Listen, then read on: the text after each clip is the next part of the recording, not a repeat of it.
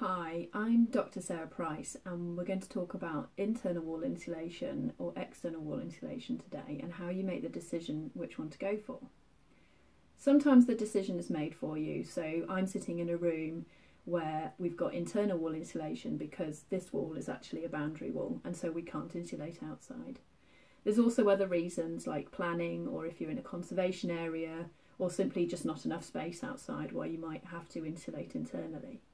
But if you have a choice, I would tend to go for external wall insulation because it keeps the building fabric warm and dry. It protects the building fabric in the long term. Also, you're less likely to get thermal bridges or cold bridges.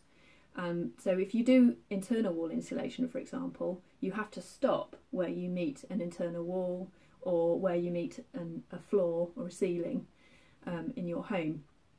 And that creates a cold bridge where there's a gap in the insulation basically, which can let out more heat. With external wall insulation, you don't have to stop at intermediate walls or intermediate floors. You can just go straight up the outside of the house. In terms of cost, they're quite similar in cost, but with internal wall insulation, you can do it room by room, so you could spread that cost out over a period of time, whereas external wall insulation, you would tend to do it all in one go. With internal wall insulation, you're obviously going to lose floor area and you're going to have to move skirting, redo the flooring if necessary, put your electric sockets all back in again, and that can be very disruptive in a kitchen or a bathroom, for example, where you have a lot of fitted units. So all in all, I would say external wall insulation is the first port of call if you have the choice.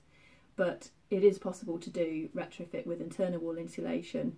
You do need to be very careful with the design of wall insulation to make sure that you're not putting the building fabric at risk.